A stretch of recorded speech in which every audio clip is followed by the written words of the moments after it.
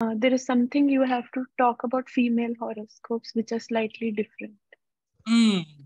Today time is less. No, not today, but just a reminder. Actually, this is related to Stri Jataka. The principles of female horoscope are a bit difficult. What I have seen, no, females having benefics in trine. It is a very good combo otherwise. Benefics in trine, no, this moon, Jali planet, watery planets in trine. Moon Venus is considered very good for horoscopes. But what I have seen in female horoscope, this is very Stri Jataka, like special rules of horoscopy only related to female horoscope. Stri female, Jatak is the natal chart. Special rules. So this is very essential. But no, nowadays, this is completely ignored aspect. We treat male horoscope and female horoscope as the same. Which is not the case, should not be the case. This is not demarcation against female. The analysis of a child's horoscope and horoscope of an old person, young person is also different. The horoscope of a male, female is also different. So things are different. The point is what I have seen, because this is very important. Because you will ultimately be doing marriage cases. One will be female. And there are different principles related to female horoscope.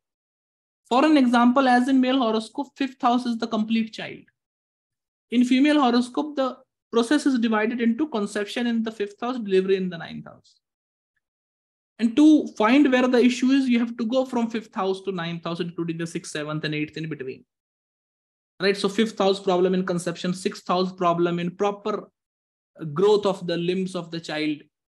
7th house problem in the external areas, tissues, etc. of the child. 8th house problems in the internal faculties, mind, etc. of the child. And 9th house problem in delivery, which leads to cesarean, etc. and multiple forceps and all of that, etc. etc. These principles are covered in detail, which many people don't know about. And owing to this ignorance, what happens with ignorance when we don't know Jyotish completely? Our assessment is 50-50.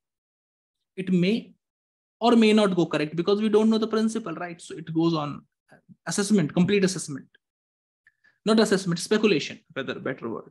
What I was saying is that Moon, Venus, both are benefics. Their placement in Trigonas 159 should be very good. But what I have seen in female horoscopes, this is very pathetic. This is very bad. It creates issues in their life, specifically marital life issues. It is different. You cannot perceive this, but this happens. So the basic point was that the female horoscopes have to be seen differently, is what I was saying. And then in that particular scenario, because we have learned about a lot of Rashi, the first thing that you should be doing is categorizing the horoscope. I generally have made categorizations. This I don't teach. Because of the obvious reasons you will understand when you think over it.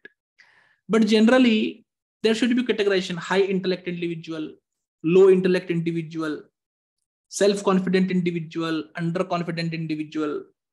Are you getting my point?